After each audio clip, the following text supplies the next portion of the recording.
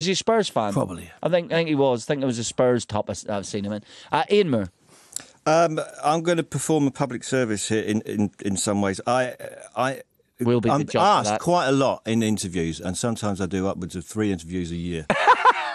I'm asked in almost every interview, what is a mod?